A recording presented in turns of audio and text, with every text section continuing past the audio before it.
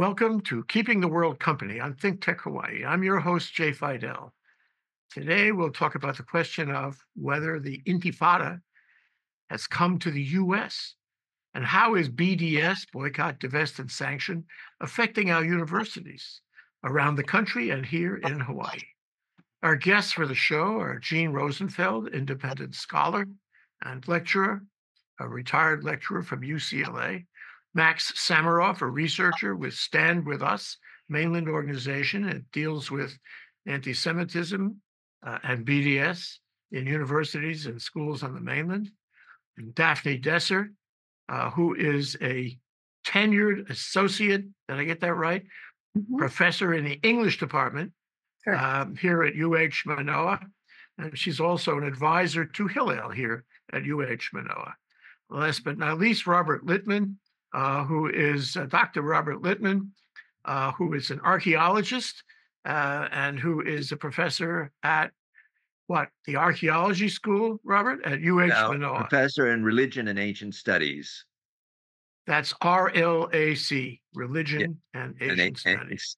yes, And at I the named university. these at the University of Hawaii, Manoa. Yeah, And not necessarily in order, I just named them, but they're all here, and I'm happy to have them here. Thank you all very much for coming down. Robert, why don't you go first? We're studying BDS here. We're studying the Intifada and how it's coming to America, and what are the indicators of that? Who is doing coordination, command, and control on all these protests and examples of BDS and anti-Semitism on campuses? And I suppose how fast it's moving, is the threat involved to the Jewish people and otherwise, and where is it going? What can we do about it? That's the discussion today. So the first question, Robert, is you had a program on some of that anyway yesterday at UH Manoa. Can you talk about that program? yes. Well, yesterday at Manoa, it was the opening of an exhibit of concerning the Holocaust and American attitudes toward the Holocaust. And this exhibit is a nationally traveling from around the country. That has been sponsored by the Holocaust Museum in Washington and various federal grants. And this exhibit will be for about 5 weeks in UH Hamilton Library, and it really deals with American attitudes about anti-Semitism in America, how America reacted. And obviously, we also discussed somewhat the Hawaii reaction to the Holocaust, how it influenced our senators, particularly Senator Dan Inouye. And it was a period in America where there was a great deal of anti-Semitism, and it's sort of relevant to what's going on today because anti-Semitism is on the rise again, fostered a lot by the BDS movement, and generally what has happened is that anti-Zionism has been anti-Israel Zionism has become a code word for anti-Semitism. Okay, just to a little background of the Middle East and how we got to the present political situation. 1453, as a historian, I'll go back all the way to the Turkish conquest of the Middle East, the beginning of the Ottoman Empire, and it lasted till 1918 when at the end of World War One, the Ottoman Empire broke up, and the area was taken over by the British and the French. And this is what the map looked like of the Middle East in 1930. Now, the British were in control of Palestine. It was then called Palestine. And there was an attempt, there was Jewish settlement because of the Zionist movements that started in the end of the 19th century. But as an aside, the Jews have always lived in Israel, in Palestine. There's continuous Jewish habitation for the last 3,000 years. In 1947, the UN created a partition plan to divide, to create Israel and Palestine.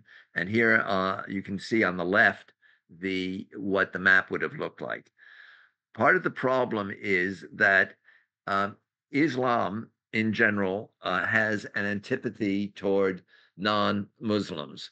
Surah 5, the Quran, says that then when the sacred months are drawn away, slay the idolaters wherever you find them and take them and confine them and lie in wait for them at every place of ambush. But if they repent and perform the prayer and pay the alms, then let them go their way. So what has happened at the time of the partition, um, Israel was a sole non-Muslim place in the Middle East. There were many Christians and Jews in the Middle East who were discriminated against by the Arab populations.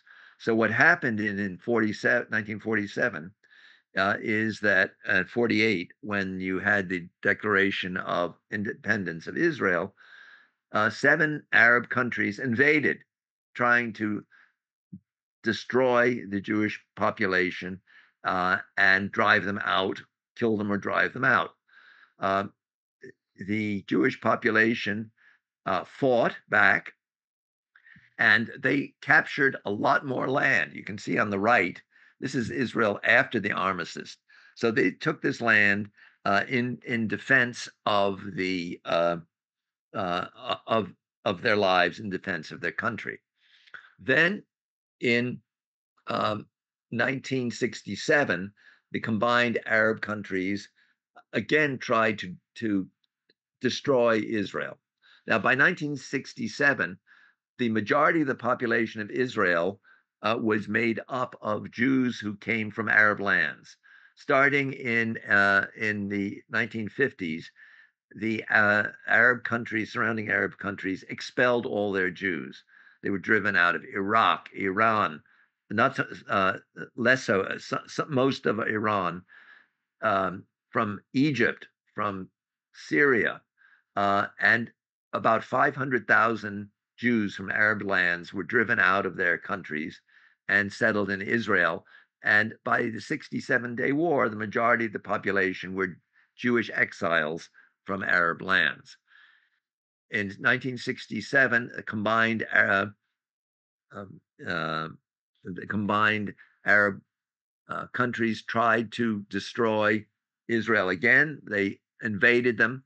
Israel, in the Six-Day War, managed to defeat them decisively and took over the West Bank and the Sinai Peninsula. Subsequent to that, um,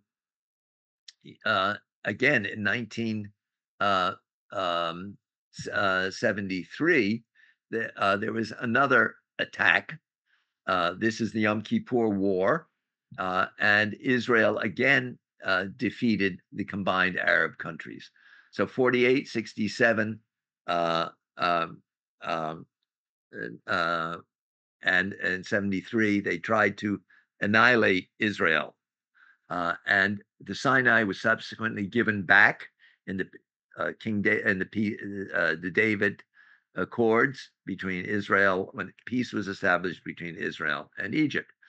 The West Bank and Gaza still remained under Israeli control.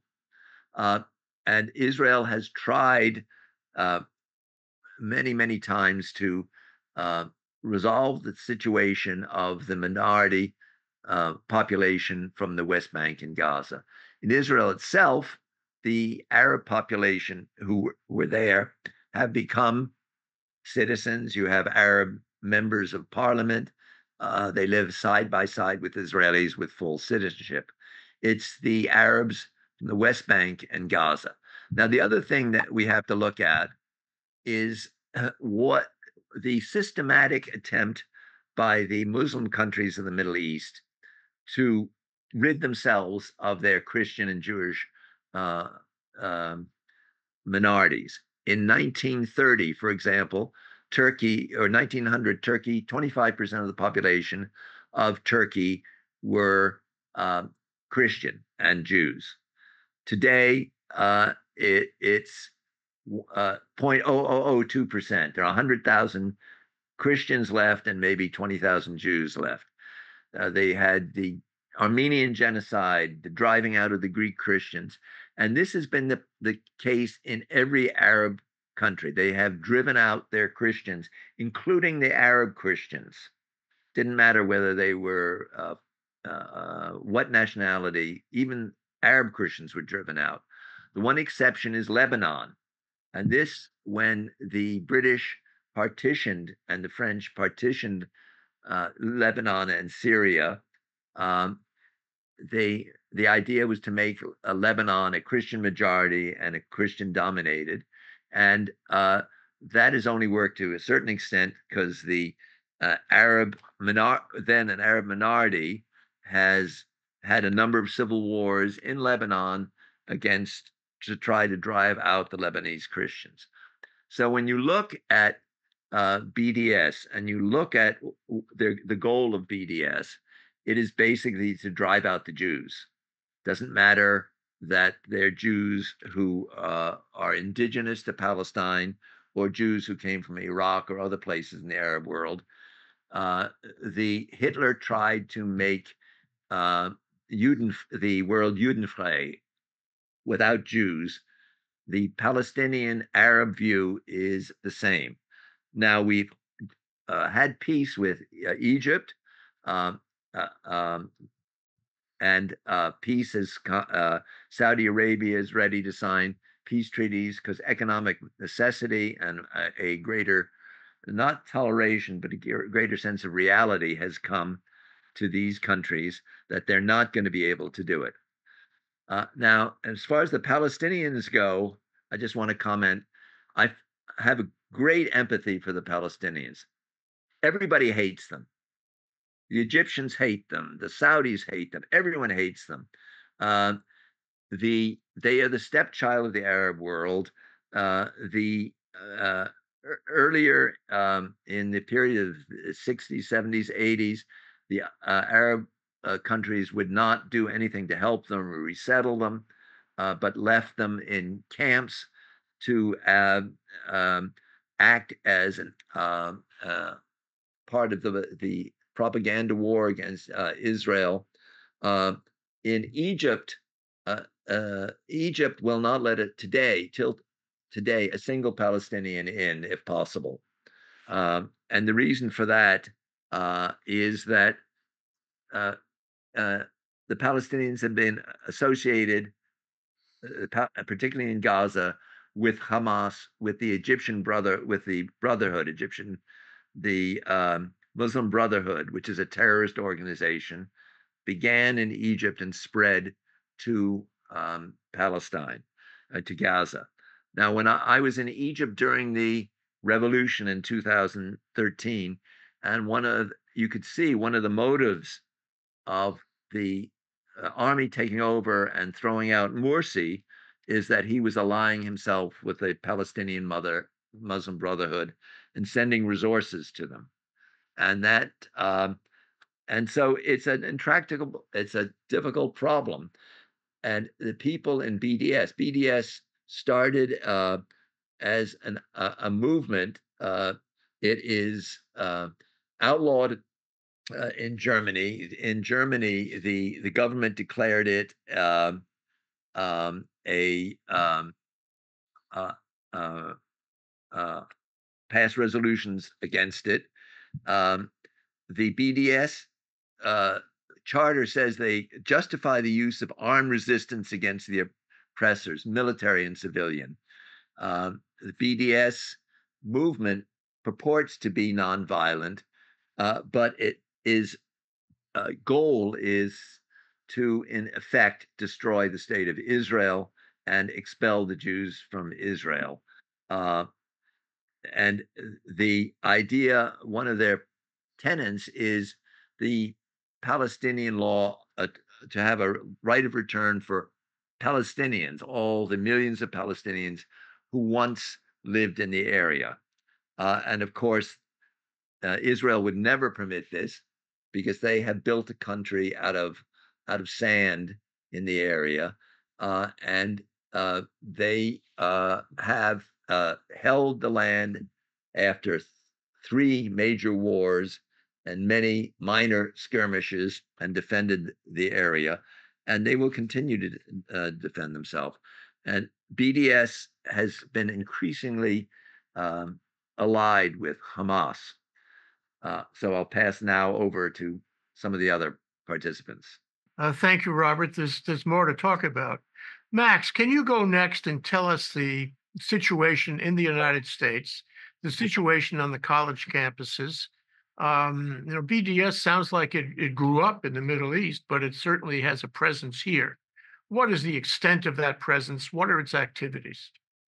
Thanks, Jay. Well, first, what I think is important to know is that while BDS brands itself as a movement that comes from Palestinian civil society and that started in 2005, the reality of the situation, and there are even leading BDS activists who have acknowledged this, it's a movement that started internationally outside of the region, in Europe, in the United States, among anti-Israel extremist activists.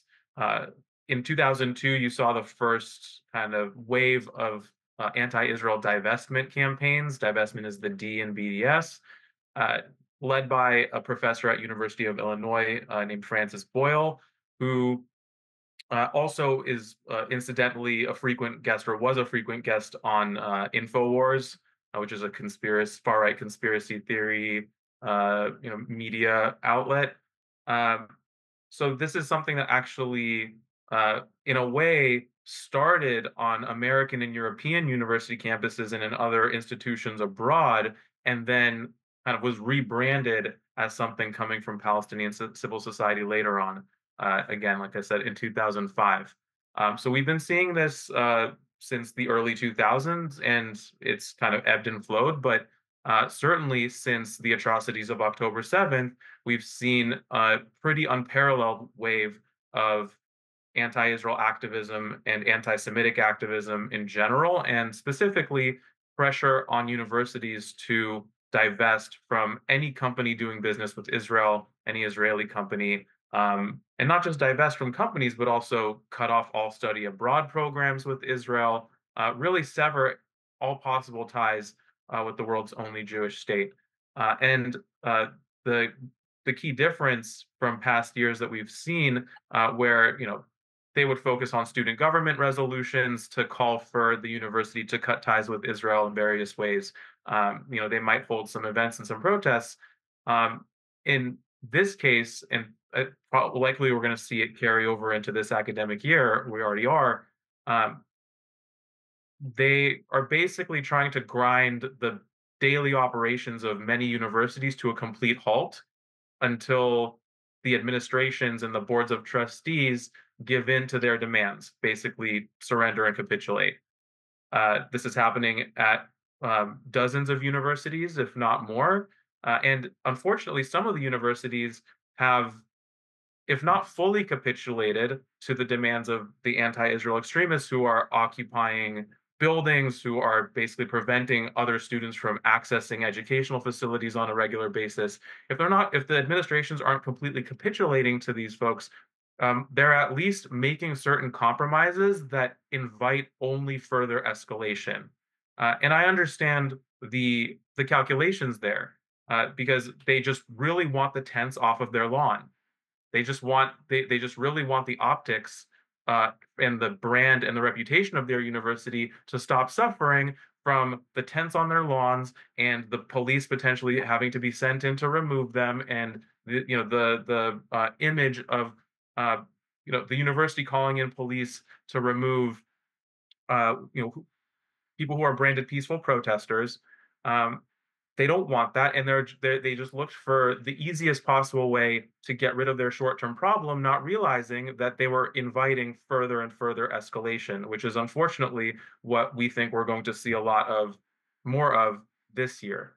Uh, what I will say is that the idea of peaceful protesters, plenty of the people involved in these protests are well-meaning and genuinely peaceful. However, the organizations and both on campus and off campus that are spearheading these disruptions, these encampments, these protests, uh, They include, for example, National Students for Justice in Palestine, which on October 8th or 9th, I don't remember which, literally like within 24 or 48 hours of the worst massacre of Jews since the Holocaust, put out a call to action to all of their chapters across the U.S. and Canada, of which I think there are over 150 or 200, calling what Hamas did that day a quote historic win.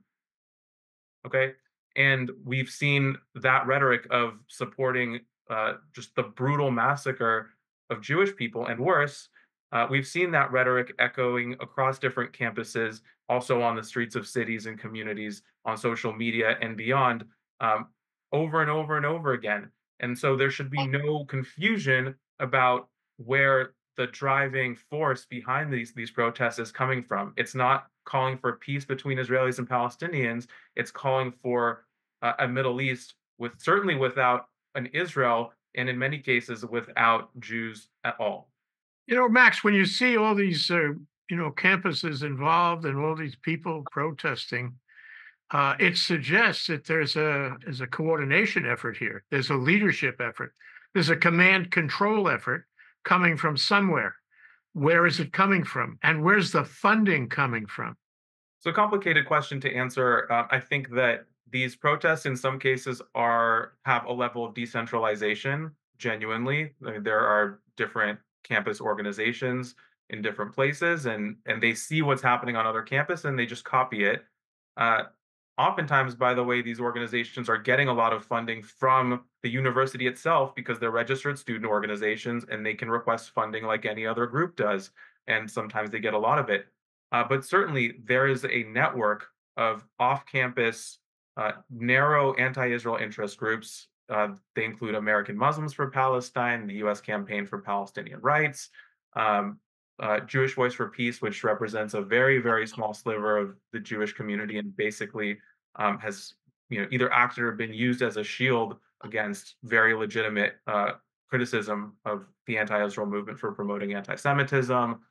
There's a whole list of these off-campus organizations that are providing support for what's happening, basically the chaos that's happening on campus. I think that the issue of foreign funding and foreign influence, it's real. I mean, I think the some part of the U.S. intelligence community uh, had released a report saying that Iran was involved in promoting protests in the U.S. I mean, I just the other day watched an interview, a translation of an interview with a Hezbollah official who said that he was in Zoom meetings with young people from Europe, the UK, and the US, encouraging them to escalate and step up the protests. So certainly the foreign influence issue is there, but we also frankly can't discount that there are a ton of bad ideas being circulated by American academic institutions themselves. And they'd be doing it without any foreign influence. They're doing just fine at it on their own. I think the foreign influence combines with it and makes it worse.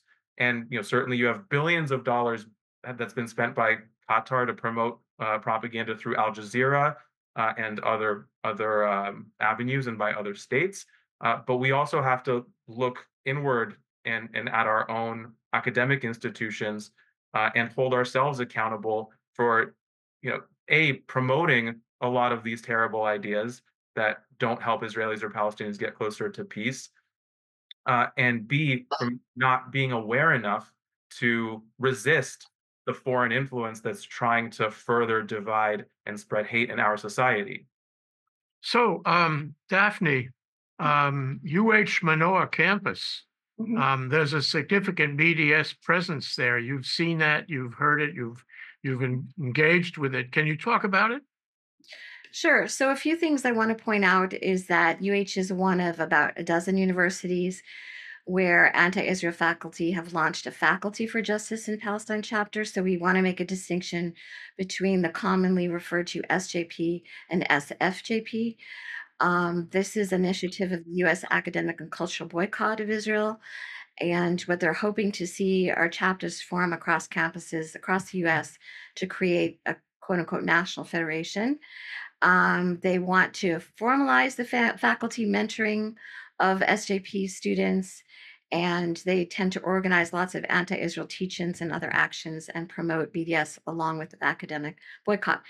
So the point, though, here is that this is well organized and well financed. So they try to come across as a grassroots organization and tend to present themselves as somehow anti-capitalist. But the point is, if you look very carefully at the SFJP activities, they have snazzy websites, promotional materials, campaigns, publicity, petition templates, many speaker series, panels, and teach-ins. All of that does not come from student fees or RSO funds, which are funds that are given by the university to groups. So it's hard to find exactly where the funds come from because it's not registered as a 501c3, but we do know it's fiscally sponsored by a group called WESPAC, WESPAC, and as was already mentioned, probably has financial relations with the American Muslims for Palestine group. So there is a NGO monitor piece on funding sources that is publicly available. WESPAC receives funding from Crunchbase, which is an AI company, and the Sparkbug Foundation. Because the SJP branches on university campus are often actually not registered as 501c3 nonprofit organizations, they're not subject to laws requiring financial disclosure. And so most known funding for individual branches of SJP comes from funds distributed by student governments for student clubs, but that does not match the scope of activities. So actually, we have a lot of funds coming in that that are not part of that publicly available knowledge. So what I would say, hopefully that's enough information. I think I don't want to go too far into the weeds here because most people will lose me, but you can go to the NGO reports and you can find WESPAC and you can find the companies. They are major American investment companies that that have made contributions. You can see which ones they are that have donated to WESPAC, WESPAC, NGO Monitor. And so they like to purport that they're a grassroots anti-capitalist movement, but they're actually funded quite well by what we might call capitalist organizations. In terms of UH in particular, we also have, we're also the site of a critical Zionist studies. So that's one of the few sites, but we have within Israel studies and within Jewish studies at large, at the very least, a division, if not a kind of takeover, where one cannot assume that someone teaching within Jewish studies or Israel studies wants Israel to exist necessarily. And so you have to look very carefully at where the professor stands, right? And in coursework and research to actually gauge where that is. But, and so within the established sites of research and study, such as Israel studies and Jewish studies, you'll find this diversity already, ideological diversity that runs the full spectrum, really, from critique of Israel, full support of Israel, to thinking Israel shouldn't exist at all. But we also have now the emergence of a critical Zionist studies, which is openly anti-Zionist and is in response to these existing organizations. And UH happens to be the site of that particular group and is involved in its organization. We also have UH faculty who have signed on to petitions related to what's been happening at Columbia that not only call for the academic cultural boycott of departments, of institutions, but what they are calling common sense boycotts of individual faculty members. So they have just upped the ante quite a bit. So we have gone back and forth, and we've lost that battle with AAUP, trying to say that academic boycotts at large represent a movement that is in conflict with academic freedom. We've lost that battle because AAUP has now come out in favor of academic boycotts. But this is the first time that we're seeing through petitions this phrase, a common sense boycott of individual faculty. And we have UH faculty who have signed that petition. So you can just Google it, find this petition, and you'll find the names there. So this means that we are now at war with our own colleagues. And, for me, this means that whatever hope we had for discussion across difference, for traditional academic values that value dialogue, discussion across difference, the values of a traditional liberal education, are under serious threat if we have faculty members who are openly and in public not afraid to say that they will enact what they're calling common sense boycotts of individual faculty members. This means that any of us could become targets. So what we're seeing is I agree with what's been said earlier, an escalation. And UH is certainly not an exception to that escalation. What about intimidation? It sounds like that if you get to be a target, you get intimidated. What's the experience of the Jewish student on the campus? What's the experience of Hillel and its members? Are you talking specifically about the University of Hawaii at Manoa? Yes. Okay, so I have to make clear that I'm speaking as an individual at this point and not representing UH Manoa. As I think I've made clear before, we have an active Title VI complaint that has been filed. It was filed on behalf of students at the University of Hawaii at Manoa in response to faculty activism within the classroom and outside of the classroom that they found discriminatory on the basis of Civil Rights Act of 1964, which prohibits discrimination on the basis of religion, ethnicity, and country of origin. And we had many, many cases, and we did not receive a lot of administrative response. And we are still in negotiations with the administration.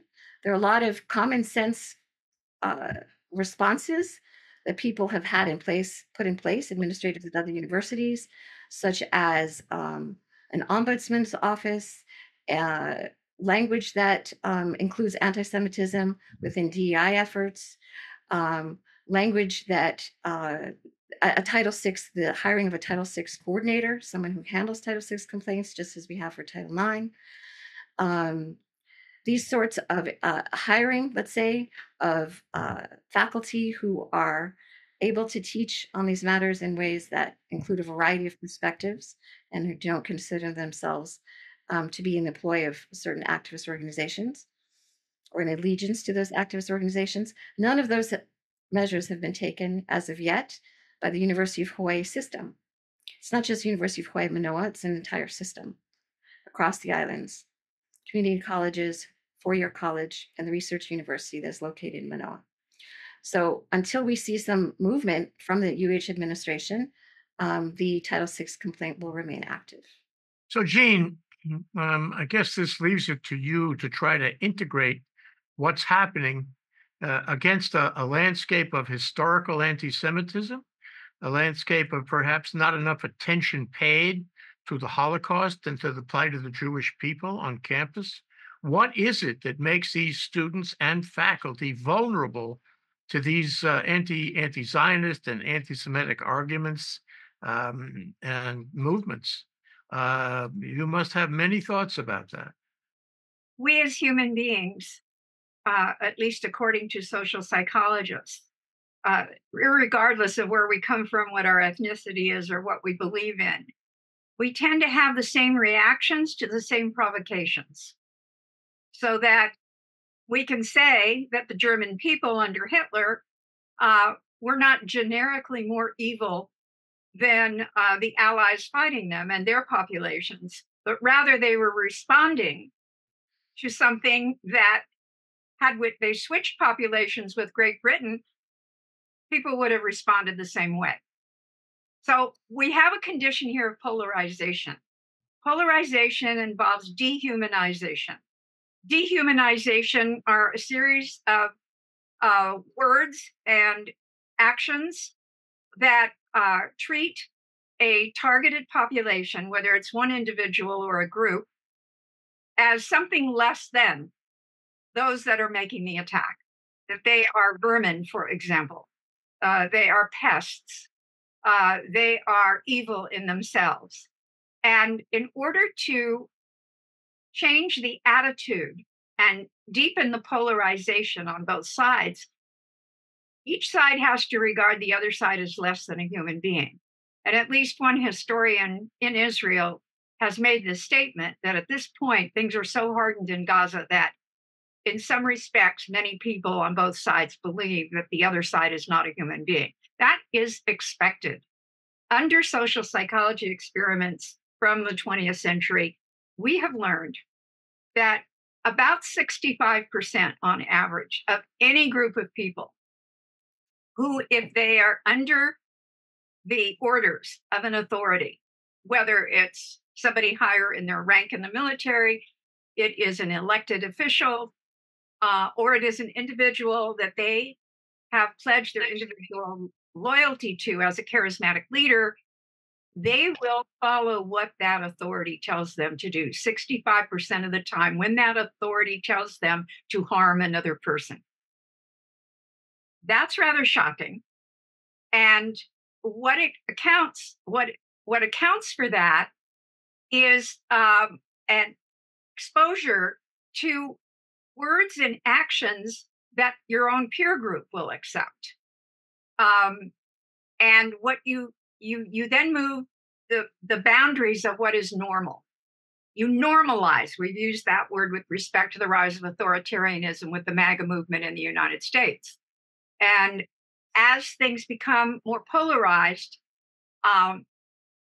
extremism, dehumanization, and the war of words continues. Propaganda is part of the science of war today.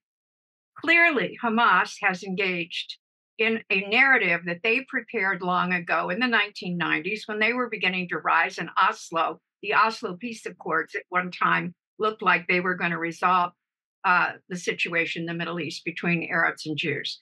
Yitzhak Rabin, the prime minister of Israel, was assassinated by an extreme right-winger in Israel. The Oslo Peace Accords were not implemented, even though they were accepted by the Palestinian Authority. And what transpired was then a sense of despair and the rise of Hamas as a jihadist organization. It is basically the same philosophy as Al-Qaeda and is now in control of a substantial number of the Palestinian population. So the Hamas Authority, if its narrative about Jewish colonialism, Jewish apartheid, Jewish genocide is accepted by a group of people, even outside of Palestine in the United States, who can see this war going on, can see the suffering of civilians, which is always an occasion of war, by the way, without having much background and understanding that Jews did not colonize Palestine, that the apartheid there is a result of having to have secure boundaries and not be attacked for a fourth or fifth time. They were just attacked for the fourth time. Then what happens is that people regard one side or the other as the authority. And if you regard the Palestinian narrative as the authority, you accept the BDS idea that if you boycott Israel and you expel Jewish people from teaching in the universities, and if you somehow get rid of the countervailing narrative about Israel's right to exist, and if you advance slogans like from the river to the sea, or you call all Jews anti-Zionist, that somehow you can normalize, you can raise the ante and normalize your side of the situation.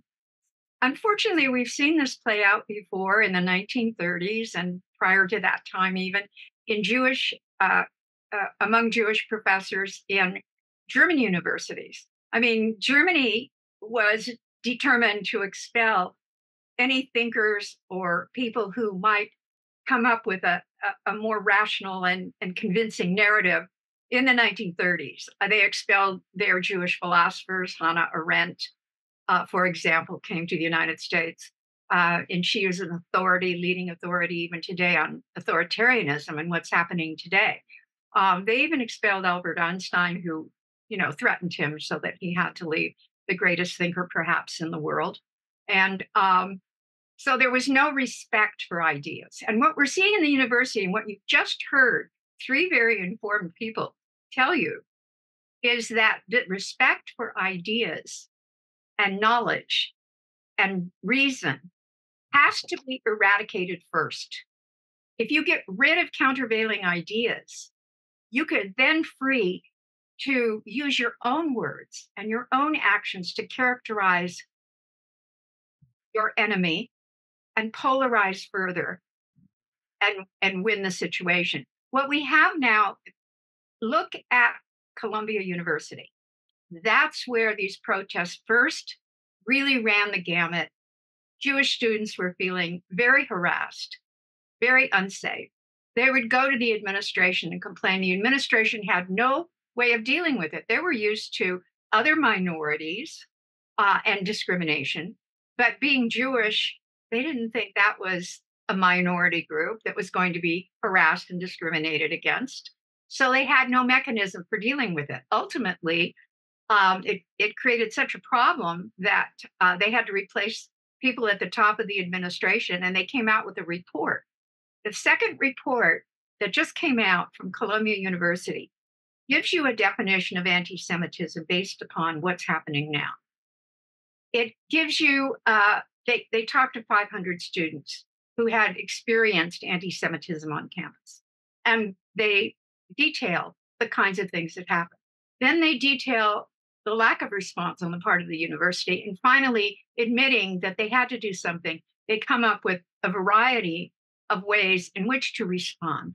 One way is to keep outsiders out of the campus altogether, because yes, outsiders are involved in advancing the narratives. I want to pursue that, Jean. I want to pursue that in the time we have left, and I'm going to go around the table, and I'm going to ask, starting with Max, I'm going to ask what can be done, because I think from this discussion, it's clear that we're on a continuum that includes the possibility of violence. And if it gets much worse, you could predict violence. But Max, what is Stand With Us doing? You're researching, you're collecting data. Hopefully you're collecting names of people who foment this kind of unrest and anti-Semitism. But in the larger sense, what can we do? Everybody at this table is Jewish, What can we do? So just for those who don't know us, we're an international nonprofit organization. We're dedicated to educating the public about Israel and fighting anti-Semitism. And we pursue that mission in a very wide variety of ways on campuses and also in K through 12 education and other areas of society. With campus life and with students, we approach it from a number of different angles. One is that we have programs for Jewish student leaders and allied student leaders of the Jewish community to educate them and empower them and help them educate others about who are Jews, what is anti-Semitism, and Israel and current events, everything that's going on. We give that empowerment to students in campuses all over the US, Canada, even in other countries, to be able to educate their peers and really push back on a grassroots level against all of the misinformation and propaganda and hatred that we're seeing. So that's one big piece of it.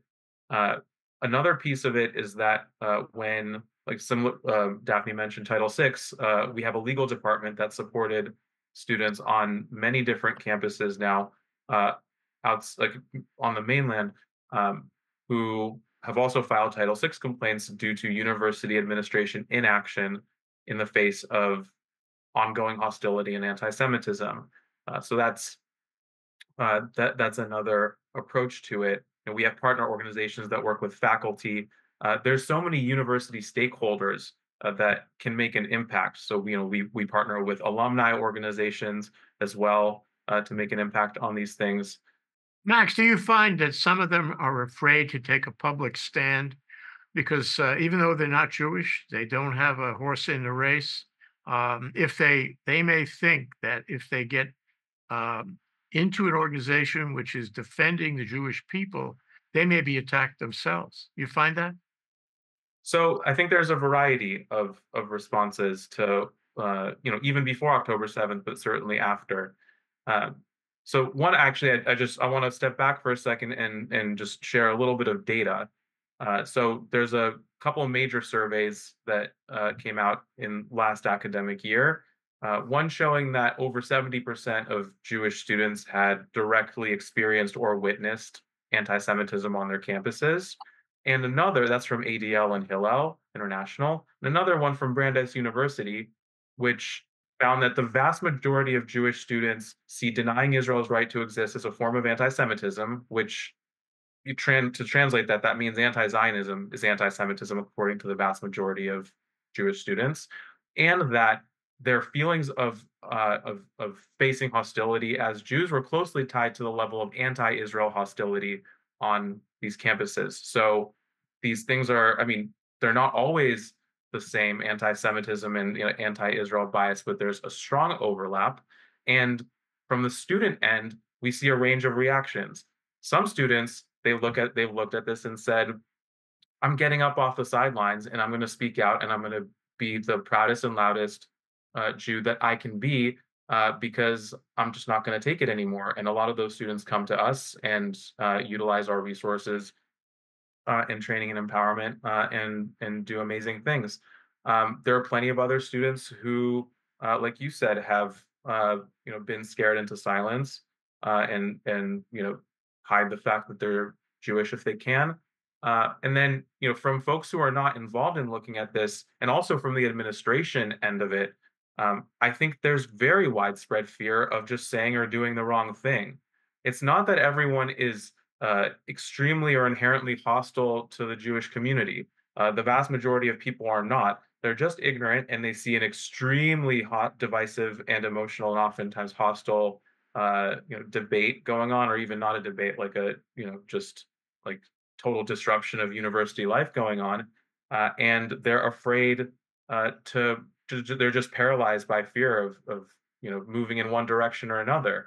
And I think the answer to that is just more and more and more education, to the extent that people are willing to learn, so that they can understand when they hear a Jewish studies professor on their campus argue that Israel has no right to exist. That yes, that professor has a right to their opinion and academic freedom to publish whatever they want, uh, but they represent a very small minority, and Jewish people are just as capable of promoting bad ideas and bigoted ideas as anyone else.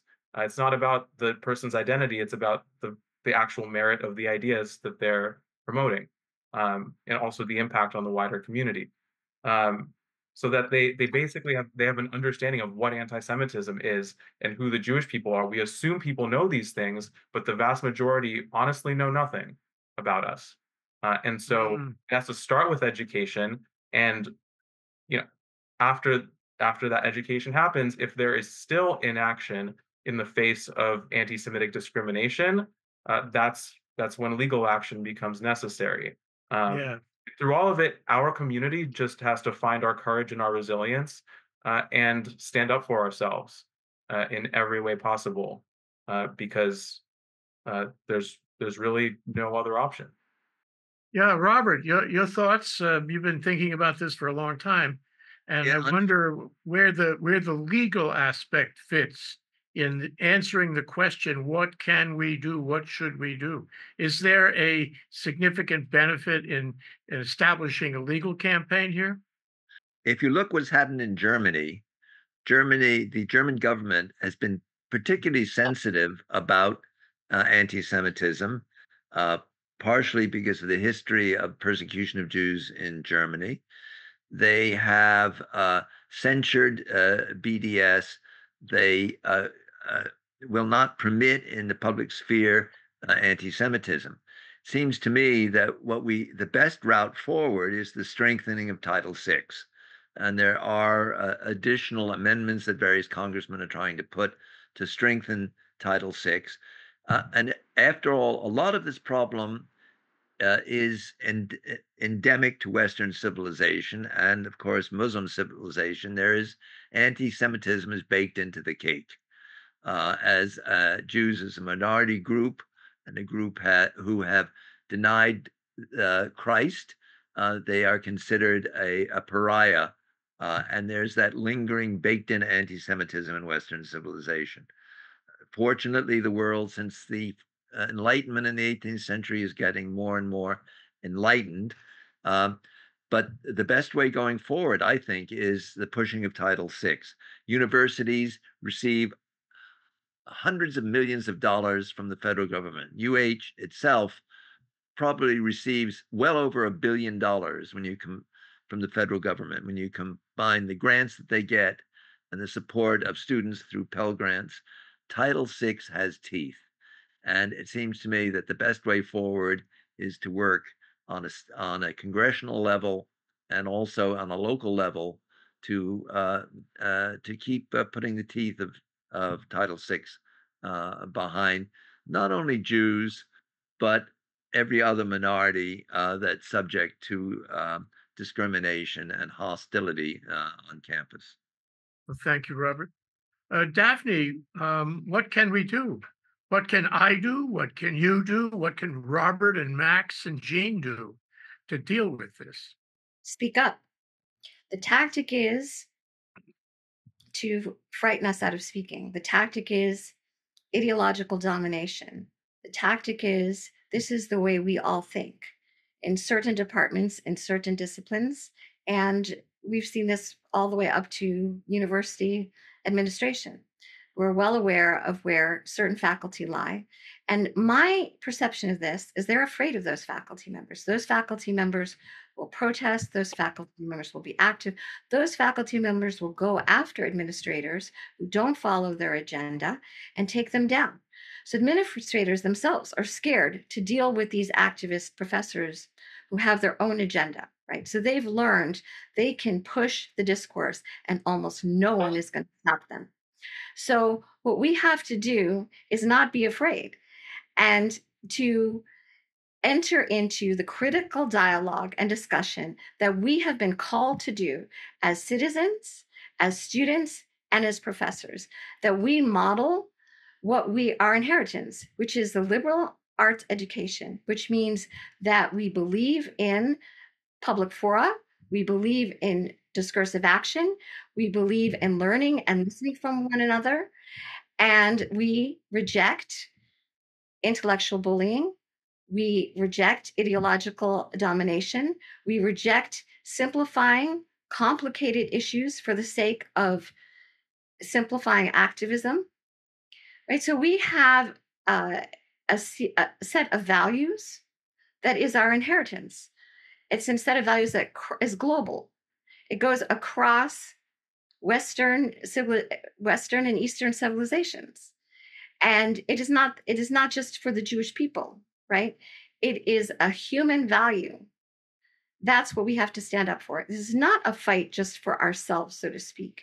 It is not a fight for the Jewish people. It's a fight for what needs to happen on an intellectual level. So we all have a calling. We're all called to stand up when the discussion is not fair, when people are being bullied, when people are frightened to state their points of view. Once we are in that kind of terrain, we are going in the wrong direction, and we all know that. So listen to your own conscience, listen to your own heart, and if you feel afraid to speak up, then it is time to speak up. Well, let me offer the opportunity for any or all of you to speak up on ThinkTech Hawaii. You just let me know when, and we'll follow this subject. Jean, can you help us close? And arguably from an historic point of view, we're at an inflection point. My view, as far as anti-Semitism is concerned, anti-Zionism is concerned, we hear the echoes of the Holocaust here. What do we do about that? How do we see that? Do you agree that we're at an inflection point? And if so, how do you deal with an inflection point? Tipping point? Not quite yet. No. I think there is greater preparation on the part of the Jewish people, whether they are in Israel or in America, and hopefully in Europe, that they have learned that never again means you have to mobilize. You have to mobilize in terms of uh, any tactics or strategies or laws or opportunities to set the record straight. Everyone is entitled to their own opinion, but when that opinion becomes nobody else should have any opinion except mine, we are now at the tipping point of totalitarianism. And if we give our allegiance to leaders who are promoting only one narrative and targeting the other group, the other's narrative, as something less than human, we're at a tipping point. And we need to, first of all, acknowledge and recognize when we're at a tipping point. Resistance begins with individuals who take a stand and who have to understand when something is against their values and is wrong. What these experiments showed when people were instructed to do harm by authorities, but doing that harm, giving electric shocks in this case to individuals they did not know, what went against their own values, they did it anyway. And they were anxious and sweating and suffering from having to do something that was against their own values, but they did it anyway. And in order to counter that, what the 35% of the individuals on average who did not conform to what the authority told them to do, what they did is first recognize that this was against their values and they weren't going to listen, that they were going to listen to what they knew and what they believed. And if they did that right from the beginning, then they did not collaborate with the experiment to do harm. Individuals who protested verbally and said, no, I think somebody here is being deeply harmed and we really shouldn't be doing this. And then the authority would override and say, yes, we have to do this. There's a higher reason. There's a better reason for doing this. And they would go ahead. They would lose their autonomy. They would lose their moral compass. They would go ahead. They would be uncomfortable, but they would still do it. So the key is first to recognize it. Secondly, not to collaborate. Thirdly, to enlist others, because you have to have more than one person to create a counter movement, and to not become captive to apathy.